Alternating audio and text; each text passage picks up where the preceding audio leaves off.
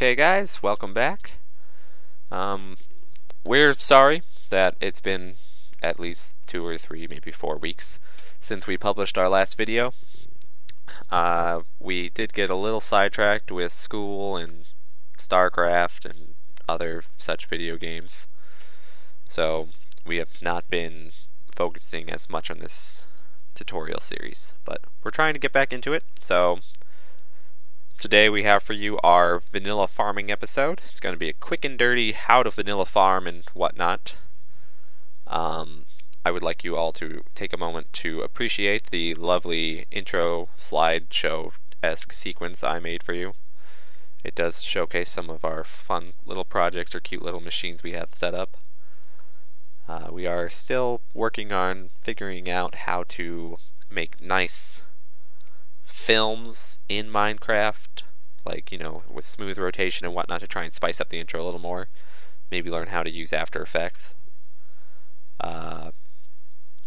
So, as a little preview into what we're doing in the future, our next episode after this one will focus on going back to the Industrial Craft Workshop we made in episode 3 and upgrading it so that it has its own automatic power system, its own super machines,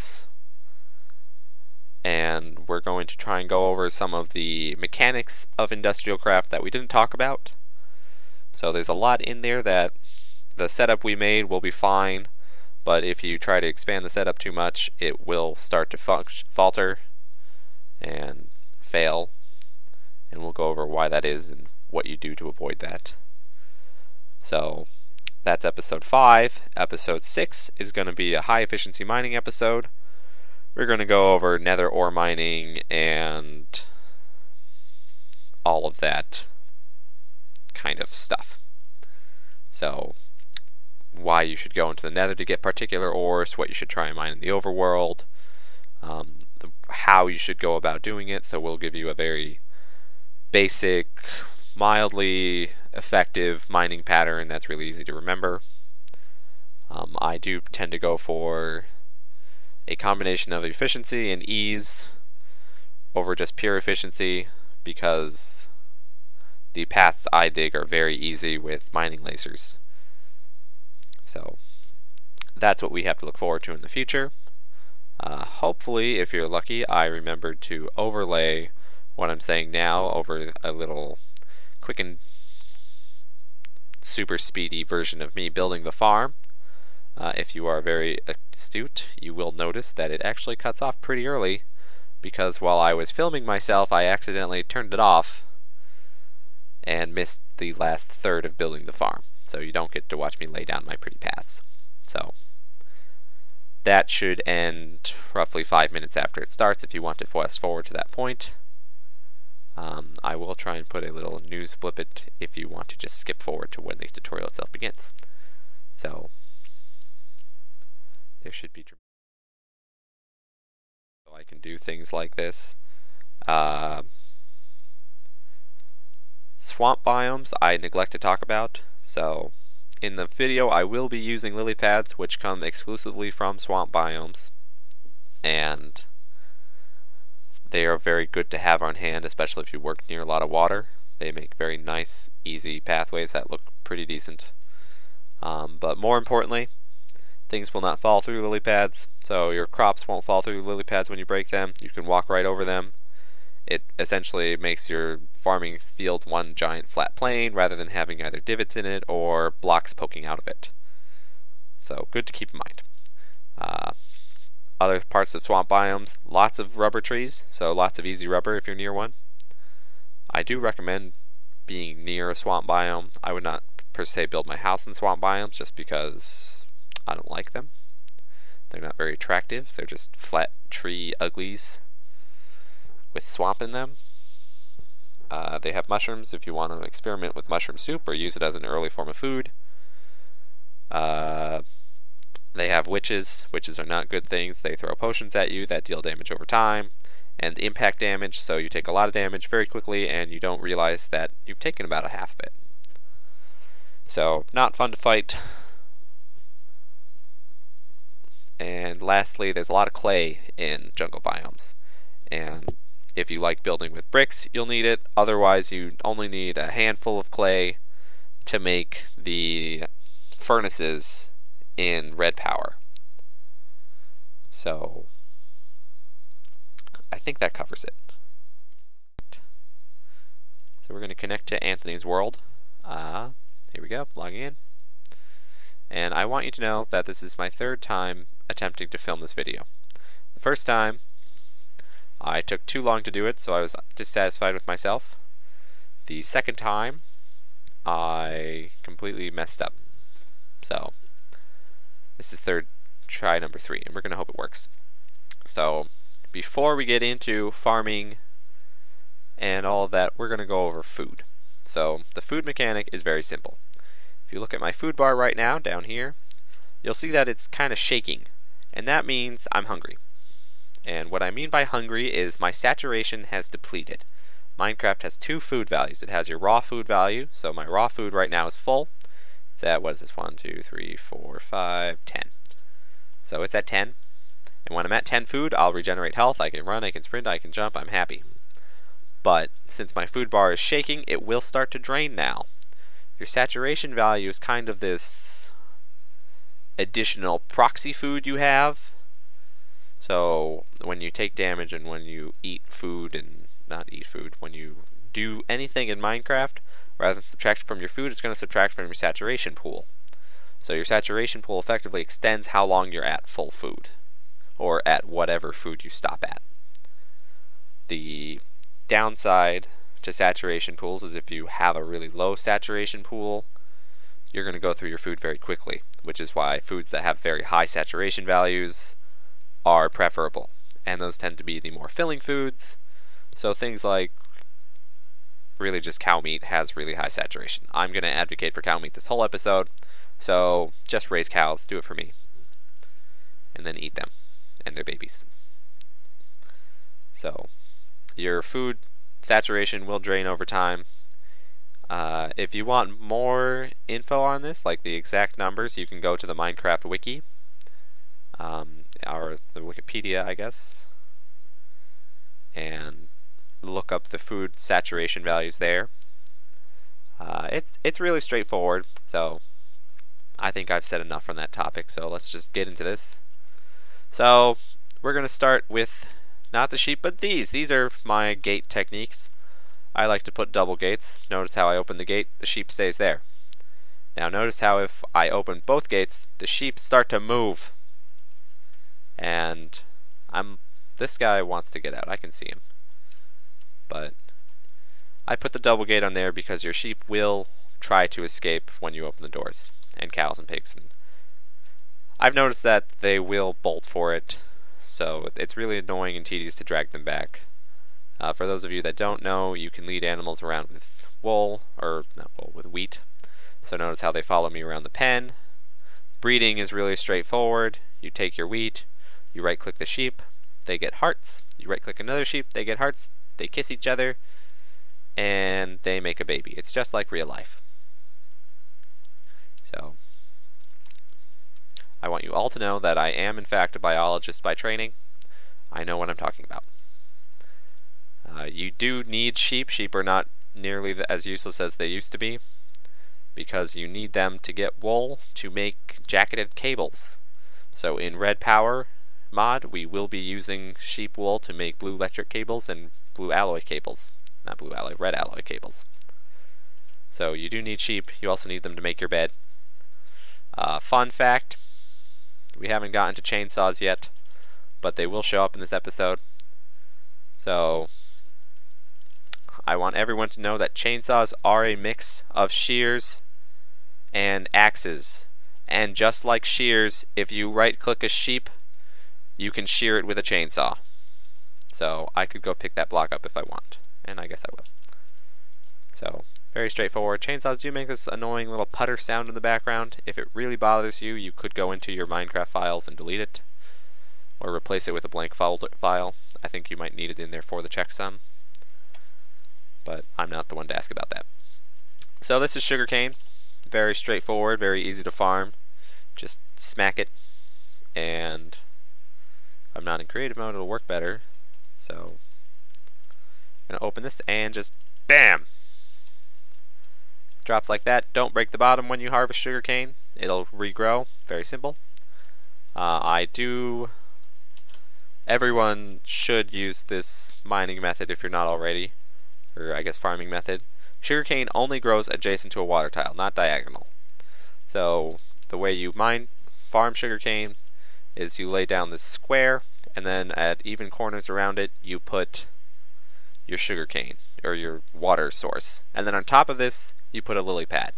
The lily pad allows you to stand on it. Water won't fall into it. When you break the sugarcane, they won't fall into it, and it makes harvesting it a lot easier. You just run around, you spam your A button, you try not to hit your torches, and that's it. The reason why we need sugarcane is we need sugarcane to make books, and books require a ton of sugarcane. They require 3 sugarcane per book and 1 leather. These are cows, so we're done with sugarcane. Moving on to cows. I have a lot of cows because I've been showing you for 3 episodes now how to farm cows, and I don't kill them after I do it. So I apologize for all the cows. This is more cows than you need. Again, cows can make babies. So I like cows because cows restore 4 health when you eat their food, or 4 food when you eat their food, and have a really high saturation value. I think it's like 7.5 or something. So cow meat lasts you a long time, a lot of bang for your buck. We're going to go over to wheat. So wheat farming is pretty simple. You take a hoe. Do I have a hoe? I do not have a hoe. Of course not. So I'm going to switch over to default mode. We're going to get out a hoe. Let's get a wooden hoe. I'm going to get my seeds out. And where'd my wooden hoe go? I deleted it, didn't I? I would.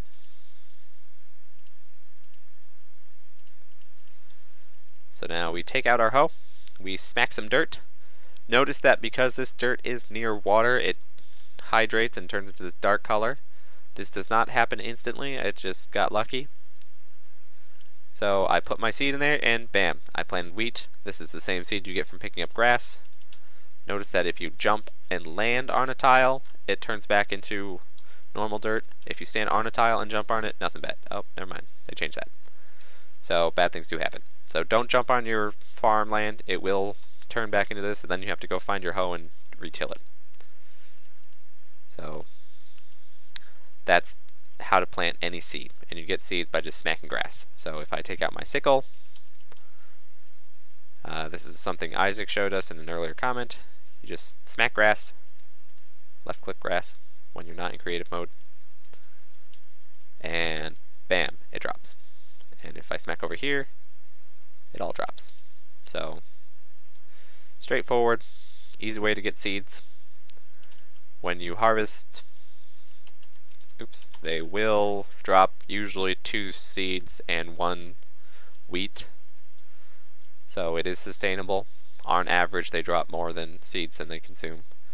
Hydration. This is actually why I'm refilming this episode, because I did not mention the last time I filmed. Anything within 3 tiles of a water tile will hydrate. So I just go to the corner of my farm, 1 diagonal, 2 diagonal, 3 diagonal tile. Then everything in here farms. And you can do some math and show that this is the most efficient arrangement of lily pads in here. Or one of them. There are several. So this is flax. Same hydration effect as with wheat. Flax breaks like sugarcane, so I'm going to get out of creative mode. Maybe if my E button respawns more quickly. And you just smack the top off. It drops flax and seeds. Come back out. Bam. Do that for the whole thing. Flax grows really slowly, so can't do it too often. But they drop string. And use the string to make canvas. Canvas. R button. Then we hit the U button on canvas, and you can make canvas into canvas bags. And if I give myself a canvas bag, I need to exit the screen. Fun fact, you can just click on this screen once you're already in your not enough item mode to look at items up here. but I'm going to hit my E button. I'm just going to give myself a canvas bag, and I'm going to right click it. I can put things in here. I can take them out. Canvas bags do have unique inventories. So if I put something into one canvas bag, I cannot take it out of another. If your canvas bag gets destroyed, all the items in it are destroyed with it. So keep that in mind. Just a few more things, then we'll be done. So this is cocoa. You go into the forest, the jungle, I guess. You bring back jungle wood. It only grows on jungle wood. I plant it 2 high. You can plant it 3 high if you want. Put it down. Bam. Looks like this. Grows into that. Pretty simple. I do have mine set up in this nice radial pattern. I was experimenting with radial farms when I made this, which is why it took so stupidly long. But we'll continue on. So, pumpkins. When you mine a pumpkin, when you smack up a pumpkin, it drops, of course, a pumpkin. So you can take the pumpkin and you can convert it into pumpkin seed. And then you plant the seeds. They start off as little green things, they grow up into these big guys, and then they drop a pumpkin off. So really straightforward. You do need to hydrate them as well. Well, you don't need to, but plants grow faster if they're hydrated. You use pumpkins to make pumpkin pie. I don't know anything about the food mechanics of pumpkin pie, so I don't use it. There's Batman. You also use them to make golems. So you lay down the iron golem body, you put the head on it. I don't know if there's anything else involved in that. I don't use them. Watermelon, similar to pumpkin. You can actually transmute pumpkin into watermelon using the minium stone. Watermelon you can fuse with gold nuggets to make glistering melon, and then you can use the glistering melon in a brewing station to make healing potions. And those are really handy. So one of the things we will do in the future is go over how to brew things, because potions are fun. And if you want to EXP farm, potions are the way to do it. And we'll go over how to do that if we come across a monster dungeon. I think there is one downstairs somewhere in the cave network. Last but not least, we have cacti. So farming tricks for cacti. Cacti cannot grow adjacent to an item or a block. So notice that all of these, or this space, this space, this space, and this space are empty. If I wanted to, I could put a block here. And cacti are incinerators, so if something lands on a cactus, it will be destroyed. So notice that my cacti hit that, it was destroyed. To demonstrate again, I'm just going to throw wheat at it. So, bam, destroyed. Destroyed. It's a little bit safer than lava. You can use them as monster defenses if you want. You can put cacti down and flow water at them and trap monsters in it and kill them. You don't get XP if you don't damage the monster, so keep that in mind. Last but not least, we have the tree farm. So we've got the rubber trees, pretty straightforward, and we've got these humongous jungle trees. So I harvest the giant mega trees because you get a lot of wood for very little effort. So you get jungle saplings, you put them in this 2x2 pattern, just square.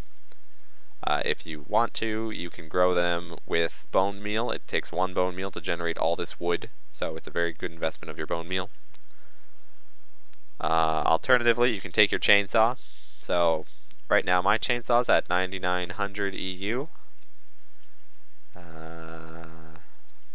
This tree's a little... I think this is a small enough giant tree that I can get it all in one blow. So I'm just going to try it. And yep, there we go. So I did not use all of my chainsaw to do it. The whole tree drops. I'm going to turn magnet mode on quick to just pick up everything.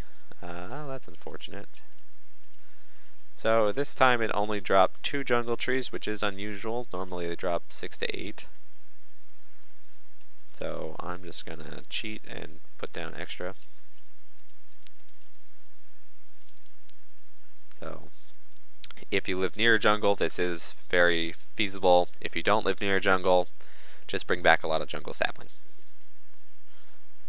The easiest way to get jungle sapling is to just take a sickle and destroy all of the tiny bushes you come across. And that concludes today's farming episode. So that was 18 minutes a little bit longer than I hoped for, since I do plan to splice in that earlier footage of me building this. For those of you that are curious, this tile I'm walking on is stone slab from the Flax Pure BD texture pack. Actually, all of this is Flax. This is marble, and I think that's the only interesting stuff I have out here. So, thanks for watching. Thank you for your patience in us producing this episode, and we'll see you in the next episode. Have fun.